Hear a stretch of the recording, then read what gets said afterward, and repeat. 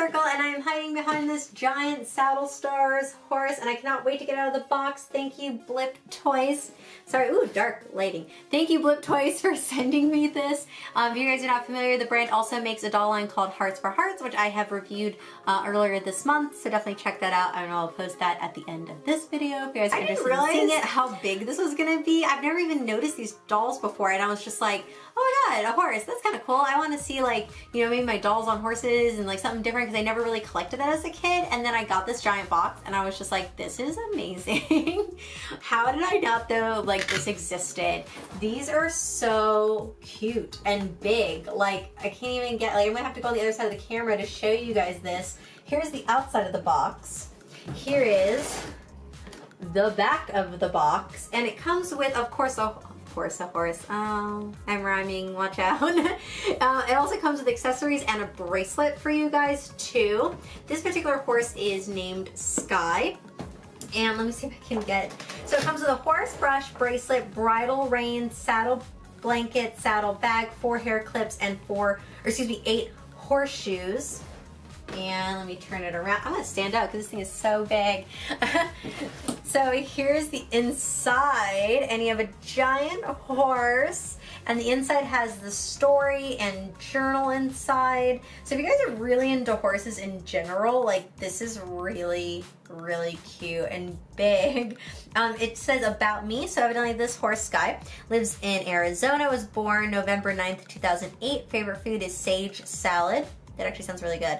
Hobbies is stargazing and painting and hiking. Quote, don't call it a dream, call it a plan. Good advice. I like that. And they have like Sky's journal. So she has a journal on the side. She's creative, free-spirited, and affectionate. Here's what it looks like in the package. And I'm gonna grab a couple of my other dolls, like different size dolls, and see how they fit on this. So if you guys are looking at getting a horse to maybe go and expand your doll play set, or, you know, just wanting a horse in general for like one of your fashion dolls, I want to see kind of what it looks like on there to give you guys an idea. So let me take this thing out of the box and get a closer look at it. All right, so you're zooming in a little lower here so you guys can see the horse. Now it has super long hair and it touches all the way down as I drop it. It touches all the way down to the table that she's standing on. And she has bright blonde hair.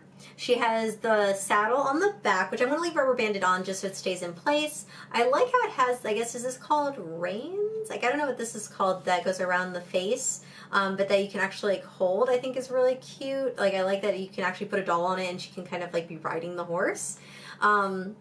It does come with this little bag, and it actually does open, so it's something that is functional.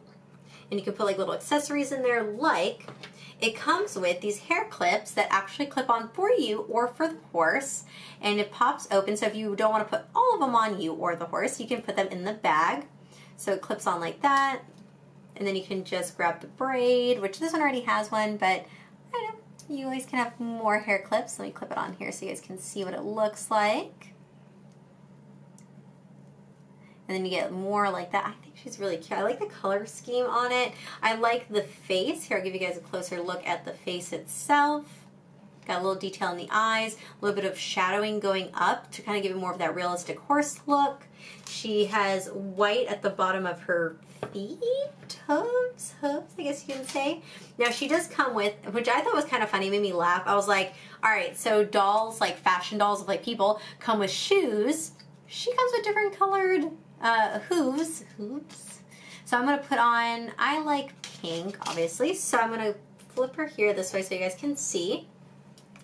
You just snap them right on, and they're like a rubbery material. I guess it's kind of like a hard plastic material, and you just put them on. You can do 2 of each color if you wanted to. You don't have to do all the same ones, but look, it just like clips right on like shoes would, and I was like, okay, that's kind of cool. Instead of like a Barbie or, you know, another doll coming with different high-heeled shoes, your horse can have different colored hooves, and I thought that was really cool. And it still stands balanced well without, with the rubber hooves on versus the other one. It does come with a brush, which obviously if you have hair or mane, I guess so you call it.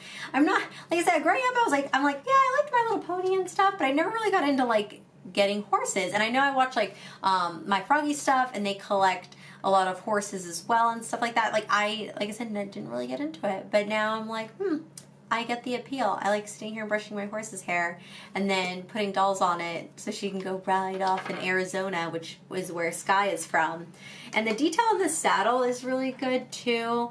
It's like got the straps around it, and it is like, it can come off.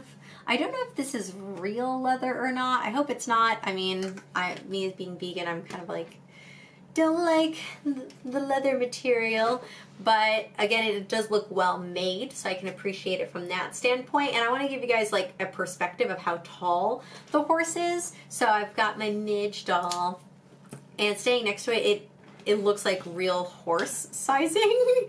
Like it was like to scale, I guess I'll call it that.